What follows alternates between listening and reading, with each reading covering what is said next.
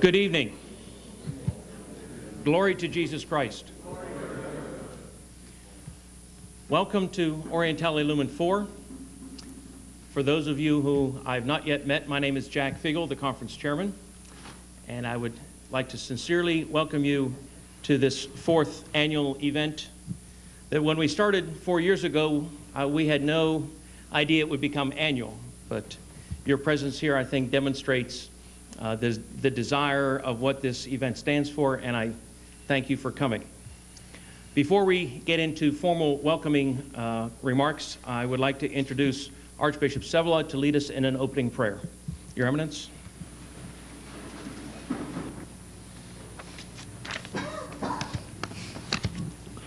In the name of the Father, and the Son, and the Holy Spirit. Amen. We pray to the Lord our God to look mercifully upon us and send down the spirit of wisdom, knowledge, and piety, and the fear of him into our hearts, our minds, and our lips. May he enlighten us by the light of his discernment, that we may be adorned with all the good works for the glory of his most holy name, and for the good of our people. O Lord, send us your comforting spirit upon us, O good one. Renew your Holy Spirit in our hearts, of all of us who have gathered together in your name for this assembly. Grant us wisdom and power to confess your truth with boldness and to preserve the ecclesiastical traditions without change. We pray to you. Amen. In the name of the Father, the Son, and the Holy Spirit. Amen.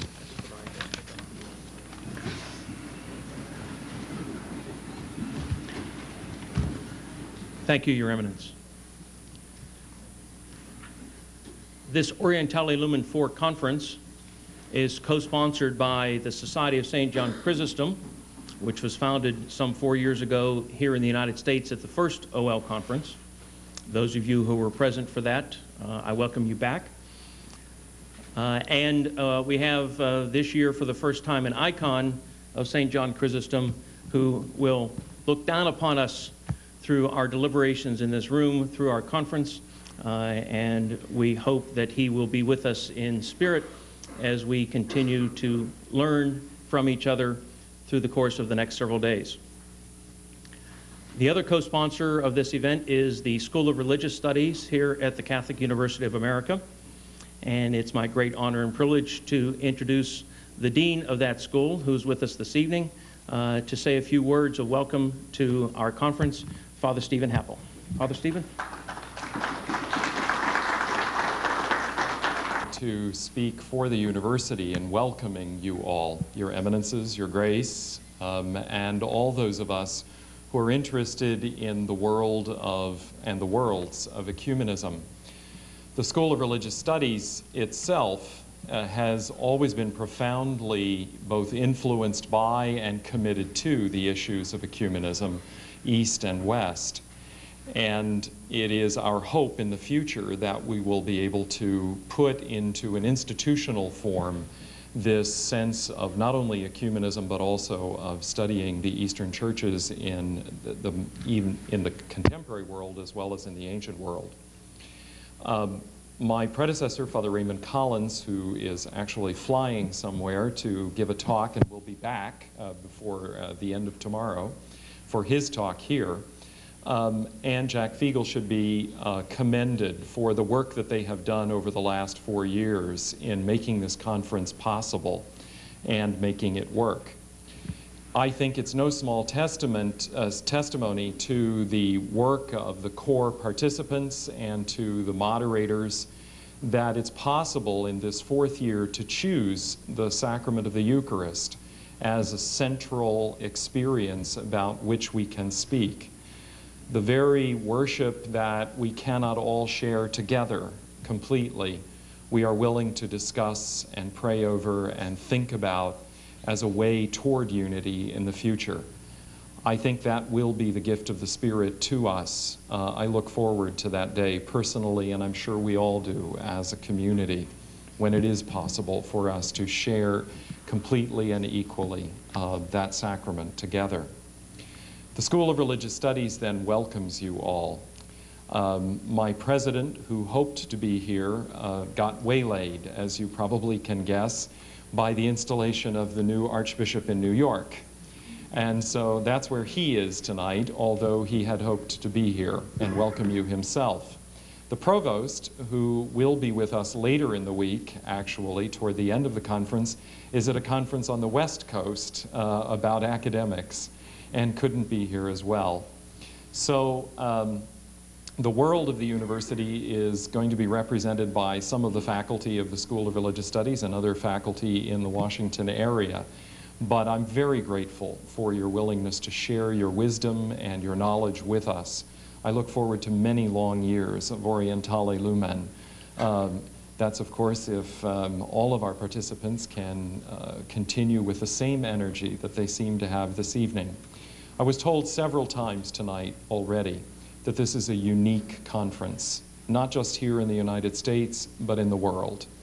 It is with great gratitude to Almighty God that I ask God to bless us and bless this conference as we continue the week and continue the work of speaking together in charity and in peace.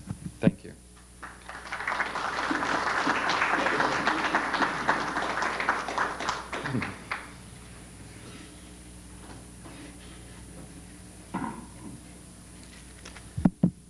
Thank you, Father Stephen, for that kind welcome and warm hospitality that the School of Religious Studies and the university has given us over the years, and especially this year as well. And as those of you who have been here before know, that our tradition is to give a small token of appreciation to special guests of honor as yourself and our speakers, is an icon of remembrance from the event. The conference thanks you very much for your support and kindness over or the organization of it and all the work in the past. So if you'd please come up and accept this token of our appreciation. Thank you. You're welcome. So open it. Yes, please.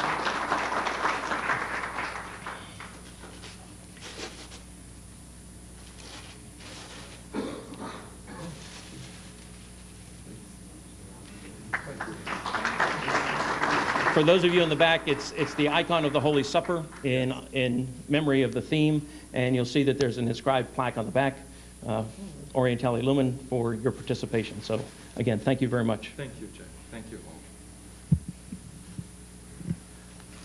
all. Next, it gives me a great deal of personal pleasure to, rather than speak and welcome you myself as I've done in past years, but to simply read to you 2 letters of greeting that I've received by fax in the last week, which I think speak for themselves, and so I won't comment upon them. The first is actually addressed to His Eminence Cardinal Hickey, the Archbishop of Washington, and I will read it. It's dated from the Vatican on June the 5th, the year 2000. Dear Cardinal Hickey, the Holy Father was pleased to learn that on June 19 to 23rd, 2000, the 4th Orientale Lumen Conference will be held at the Catholic University of America. He asks you kindly to convey all present his cordial greetings and the assurance of his close pastoral interest. His Holiness prays that the conference, which this year has taken as its theme Eucharist, a prayer for unity, will contribute to the growth of communion among Catholics and Orthodox by promoting a fruitful theological dialogue sustained by the dialogue of love. During this holy year of the great Jubilee of the Incarnation, he invites all taking part in the conference to discover in the great tradition of the first Christian millennium a source of renewed inspiration for their efforts to proclaim the gospel to the contemporary world and to foster that communion founded on unity of faith, which will find its fulfillment in the Collins celebration of the Holy Eucharist. It is his hope that following the example of the first disciples gathered around the apostles, Christians in our time will, quote, strive fervently to conform their thinking and action to the will of the Holy Spirit, the principle of the Church's unity, so that all who have been baptized in the one Spirit as members of the one body may be brothers and sisters joined in the celebration of the same Eucharist, a sacrament of love, a sign of unity, a bond of charity. Taken from the encyclical letter Dominum et Vivificantem. With these sentiments, the Holy Father commends the work of the conference to the intercession of the Holy Mother of God, radiant model of the earthly church, as she makes her pilgrim way to the consolation and peace of the heavenly Jerusalem. Upon all taking part, he cordially invokes an outpouring of the Holy Spirit's gifts of wisdom, understanding, and strength. Sincerely yours, G.B. Ray, who I believe is the Holy Father's private secretary. The other letter is addressed to Orientale Lumen 4. I greet most warmly the participants at the Orientale Lumen 4 conference, which will be meeting in Washington in the coming days. I recall with pleasure and satisfaction my presence at the Orientale Lumen 2 conference in 1998. These annual meetings have brought together members of the hierarchy, theologians, and involved persons from the Catholic and Orthodox churches for discussions on themes of particular interest to our ongoing dialogue. As is well known, the next meeting of the Joint Commission for the Theological Dialogue between the Roman Catholic Church and the Orthodox Church will be held in Baltimore next month.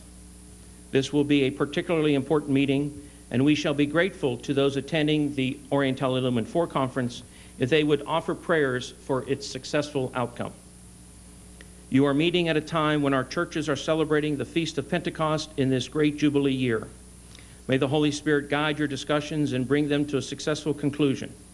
I look forward in due course to receiving good news of your conference, and I ask God blessings on all those participating in your conference. Dated Rome, 16th of June, signed Edward Idris Cardinal Cassidy, President of the Pontifical Council for Promoting Christian Unity. I think these letters speak for themselves, and I would like to next introduce, to say a few words, and also to read another letter that we have received, His Eminence Archbishop Vsevolod. I'd like to point out Archbishop Vsevolod recently was invited to be a member of the official delegation that will visit Rome for the Feast of Saints Peter and Paul next week, June the 29th, when by tradition a delegation from the Orthodox Church visits and is present for the Roman Catholic celebration of Saints Peter and Paul Feast Day, the Mass that will be offered in St. Peter's. His Eminence Archbishop Vsevolod will join with Metropolitan John of Pergamon and Archdeacon Tarasius from the Patriarchate of Constantinople in that delegation. And as I was talking earlier in the weekend, it seems, in our best recollection, this is probably the first time that an American and non-Greek has been appointed as official member of the delegation since these traditional exchanges have been occurring. So, Your Eminence, we are very honored that you are here with us and you will be here with our conference. We're also very grateful for your ongoing support and co-patronage of the Society of St. John Chrysostom, and we welcome your comments and your presence this evening. So, Archbishop Sevalad.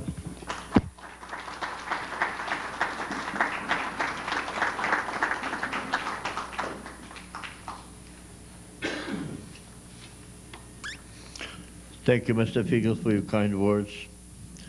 I will be brief. I'll refrain from reading from the ancient Byzantine Greek and read it in English. Greetings from His All Holiness the Patriarch Bartolomeo.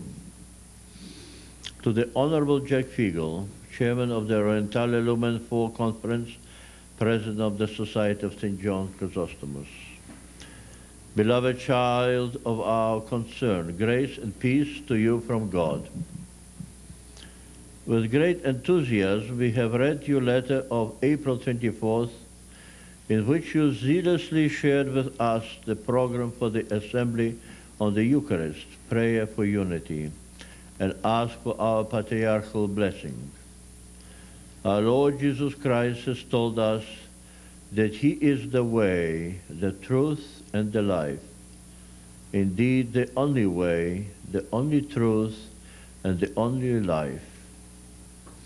Surely, elements of truth are to be sought in all teachings, but the fullness of the truth comes only in Him, in whom the fullness of the Godhead dwells. One who assiduously wills to fulfill the heart and mind with the truth must laugh like a bee, gathering honey from all the flowers.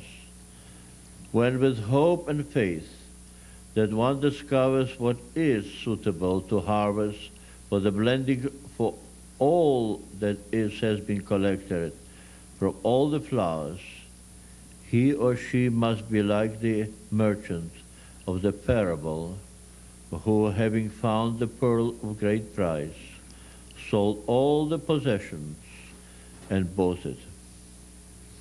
So also someone who seeks the one and most precious good must leave aside all other riches, even semi-precious riches, until he or she finds that one thing that is worth striving after. Our Lord Jesus Christ also told us that the tree is known by its fruits. One who experienced the life of Christ, the Apostle Paul dares to say, I no longer live, Christ lives in me. He also said that no one can say, Lord Jesus Christ, except by the Holy Spirit. And likewise, he assured us the fruits of the Holy Spirit by which he gives a sign of his existence are love, joy, peace, patience, kindness, generosity, faithfulness, gentleness, and self-control. These fruits are the basic criteria by which spiritual realities are judged. They are necessary because it has been set forth, according to St. John the theologian, that Christ be confessed by them as coming into the world in the flesh.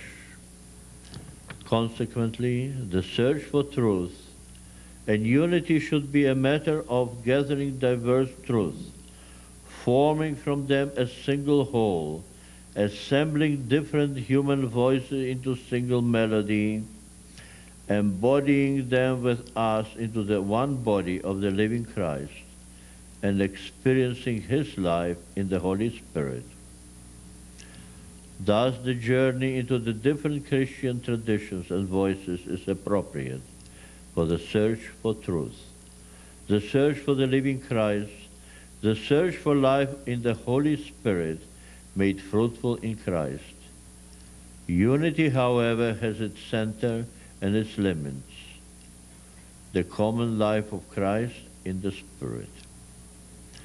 Therefore, we wholeheartedly pray for you and for all who call on the name of Christ, longing simply and preserving it to meet him, the one truth, so to gain access to and knowledge of the Lord, in whom alone dwells all who are moved with great surprise in the Holy Spirit.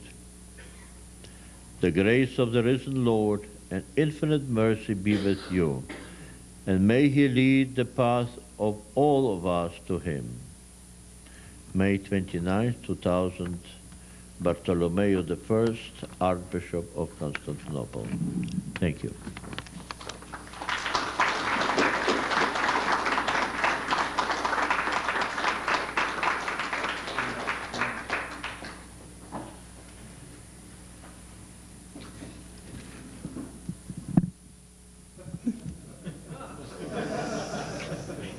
Your Eminence, in recognition of your ongoing support and, again, your participation in this, the fourth Orientale Lumen Conference, we likewise have an icon gift as a token of our appreciation. Thank you very much. God bless you. Thank you. Thank you very much.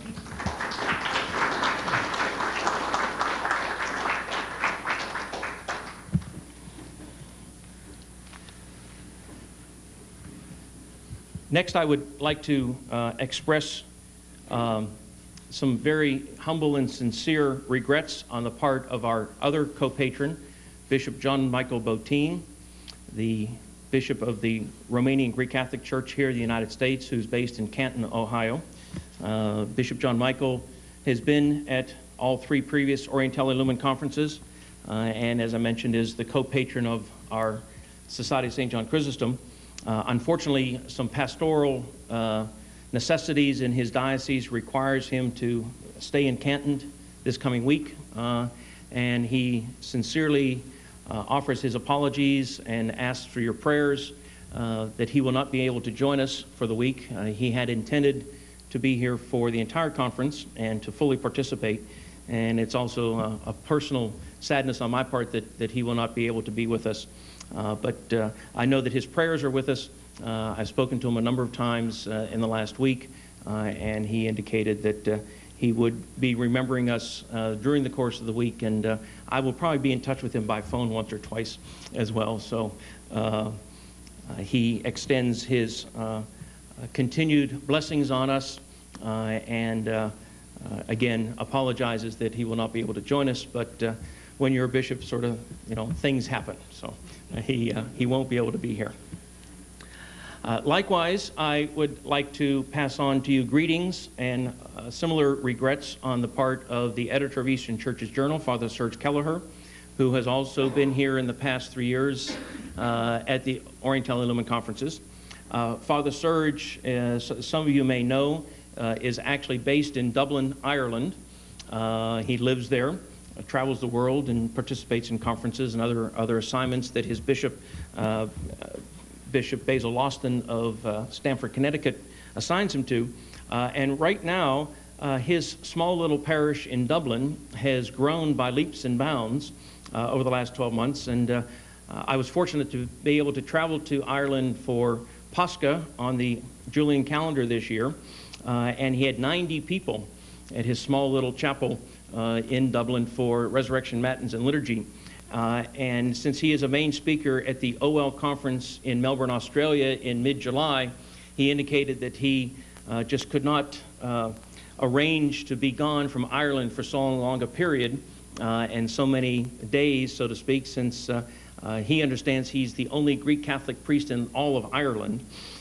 So he felt that being off to Australia for a 2-week trip and also coming here to be with us was just perhaps a bit much travel for his parish to take. So he likewise sends his greetings and his warm regards to everyone here at the conference, but he will not be able to join us this coming week. So that brings us to introducing our co-moderator, who will be speaking to us for a few minutes this evening about our theme to kind of get us into the spirit of it, if you will, into the content of the deliberations and our discussions. His Grace Bishop Kallistos will be speaking to us in a plenary session tomorrow evening, and after his few remarks this evening, I will have a quick review of our program tomorrow so everyone's aware of what's going on and what's happening and where we're to be and so forth. And at the end of each of our plenary sessions, I will have similar sorts of announcements at the end where we handle logistics. As the chairman of the conference, I'm in charge of logistics, and our moderators are in charge of the content of the program. So I will have a few remarks at the end of Bishop Callistos' talks this evening, and we will hear more from him again tomorrow night. So without further ado, Bishop Callistos of Dioclea, Your Grace.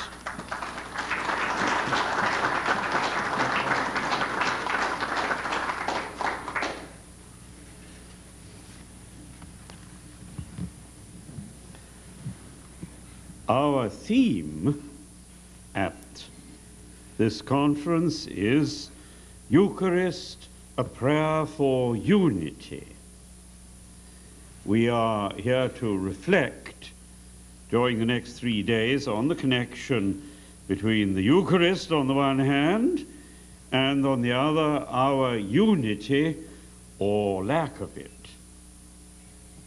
Now, that there is a connection between the Eucharist and unity is immediately evident when we recall the words of St. Paul, words that we might take as the text for our conference, from 1 Corinthians 10, verses 16 to 17. The bread that we break is a communion with the body of Christ.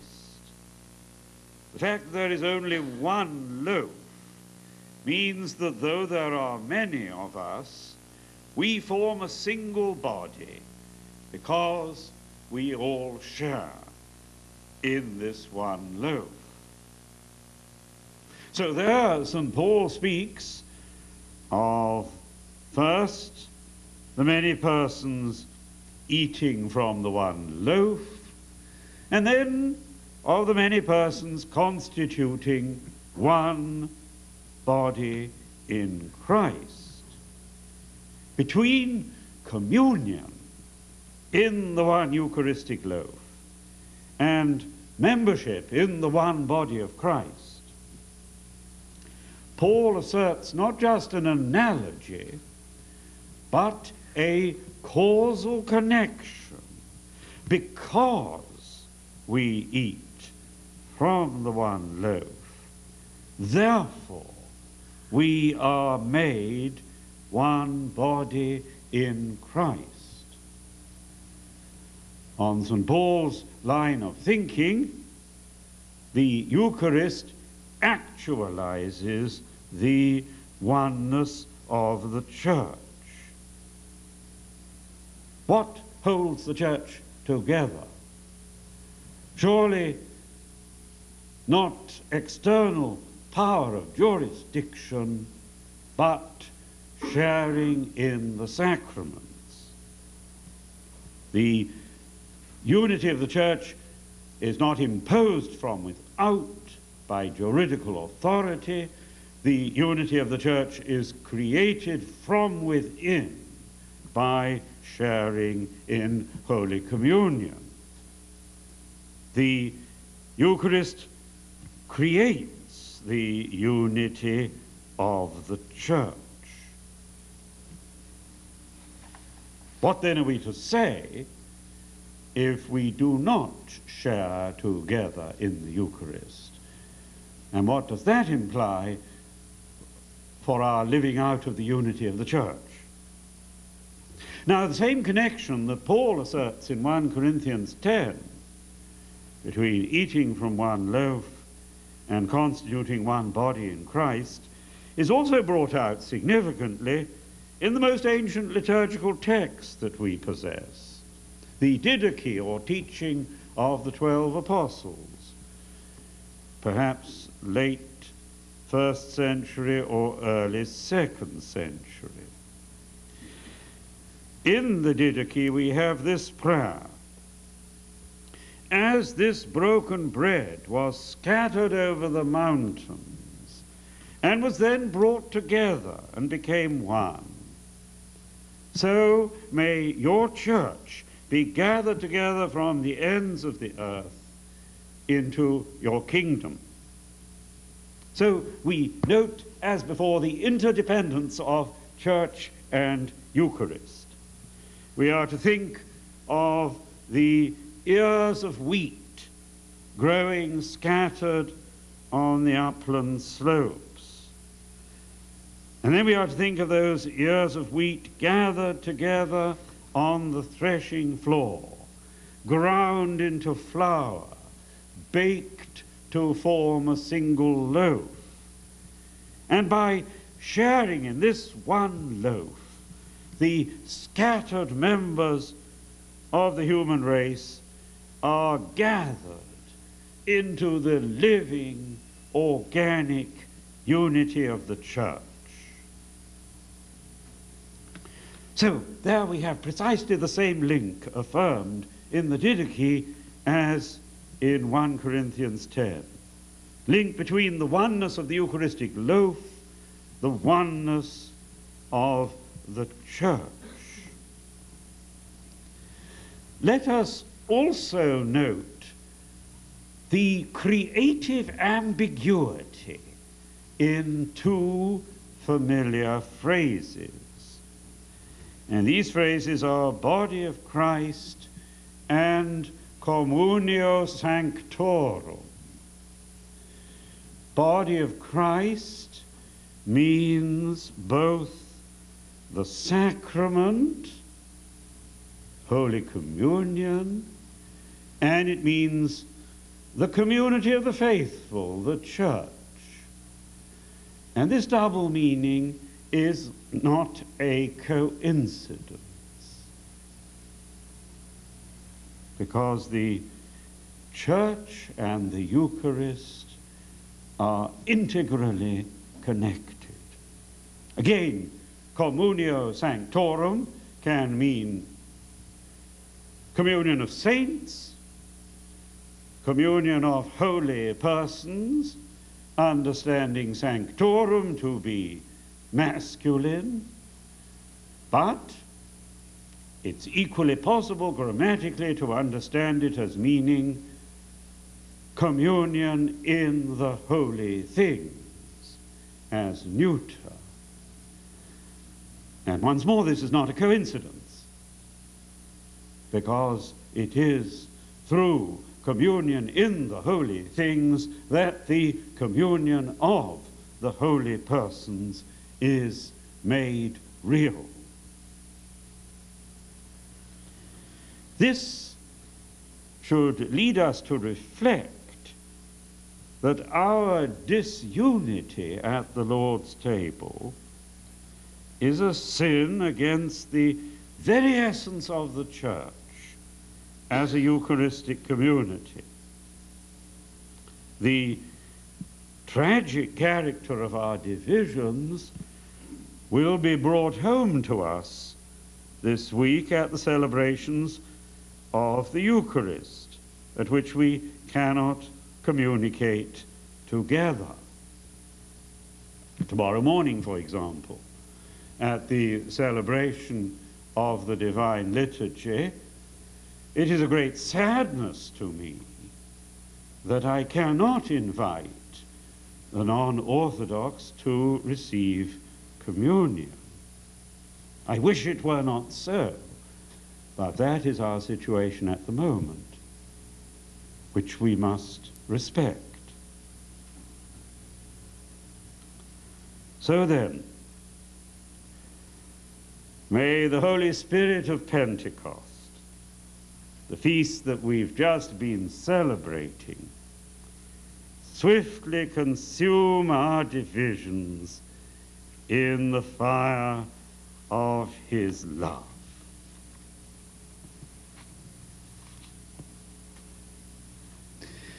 Now perhaps we will end with prayer and then move on to the practical announcements. So, if you would like.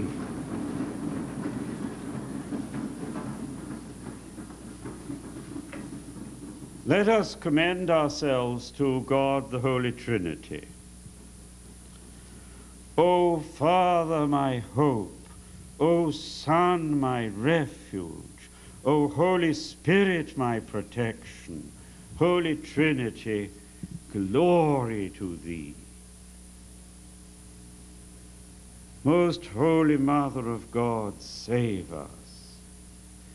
Meet it is of a truth to call thee blessed, who didst bring forth God, the ever-blessed and most pure, and the Mother of our God, more honored than the cherubim, incomparably more glorious than the seraphim. Thou who inviolate hast brought forth God the Word, truly the Mother of God, thee do we magnify. Glory to thee, O Christ, our God and our hope. Glory to thee. May he who sent down the most Holy Spirit in the form of fiery tongues upon his holy disciples and apostles, Christ our true God, at the prayers of his most pure and holy Mother, by the power of the precious and life-giving cross, at the protection of the honored spiritual powers of heaven, the intercessions of the honored, glorious, and all-praised apostles, of our Father among the saints, John Chrysostom, Archbishop of Constantinople, of the holy and righteous forebears of God, Joachim and Anna, and of all the saints, have mercy upon us and save us, for he is good and loves mankind. The prayers of our Holy Fathers, Lord Jesus Christ, our God, have mercy on us and save us. Amen.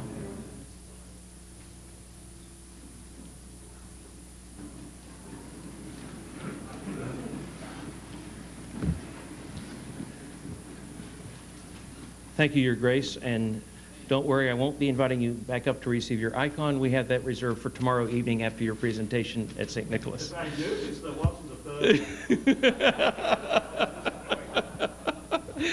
I just want to make sure you're not disappointed. There is one, but you'll have to work a little harder tomorrow night.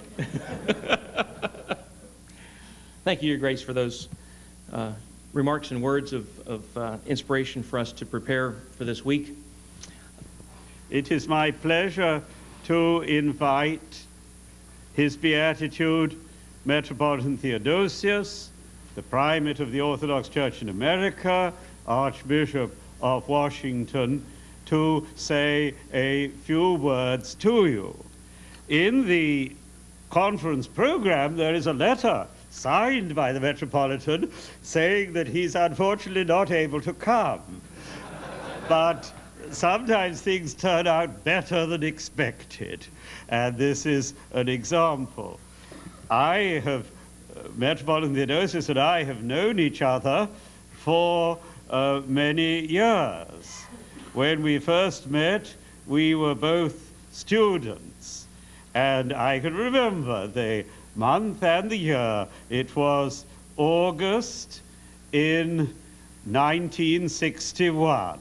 So 39 years we've known each other, and you had just returned your beatitude from the holy mountain of Athos, and I was just on my way for my first visit, and you gave me many useful hints, which I still keep with me in a red notebook, particularly about what the food was like in the different monasteries. So now, may I invite the Metropolitan to say a few words to our conference.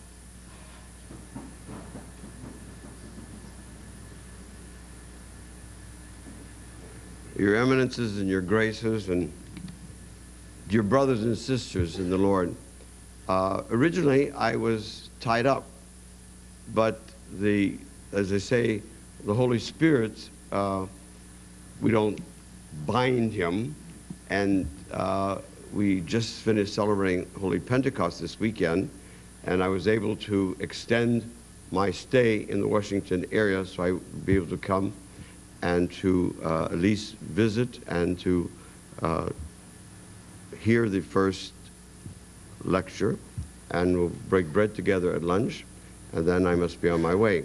But I remember receiving the first letters from the Center for the Journal, and I have from Volume 1, Number 1, and I have followed the work of the journal and also the conference. And I just pray that the Holy Spirit will guide us and guard us and show us the way. Many times it is so difficult for us with our own limited mind, but the wind blows where it wills. And I was very happy to be here because of the topic, the Eucharist. And I am very interested, as you know, studied under Father Alexander Schmemann, and the Eucharistic revival, communion in the Orthodox Church in America. And so I'm always open to hear new ideas and new translations, and to hear what is going on in the Orthodox world on the scholarly, because we are limited in our English language as to what the directions are, and they have these nebulous phrases, "Aще настоятель позволит," if the rector so desires and blesses. But what is that? You have to go back and search what are the practices. So we hope and pray that this conference will open our eyes and our heart and our mind, and that we will be able to grow in Jesus Christ. Thank you, and God bless you.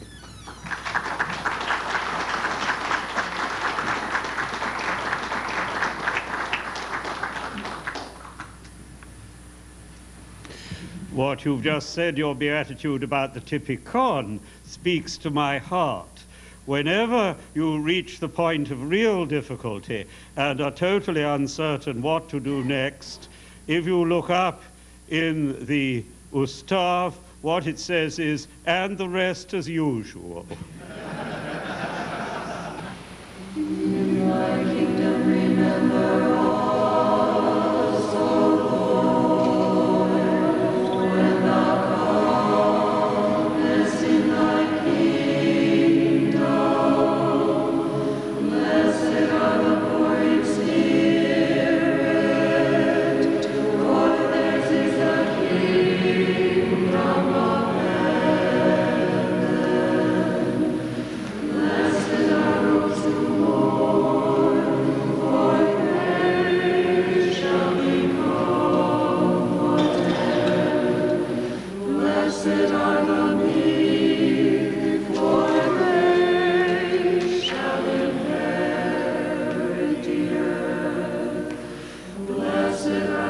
Hunger and thirst after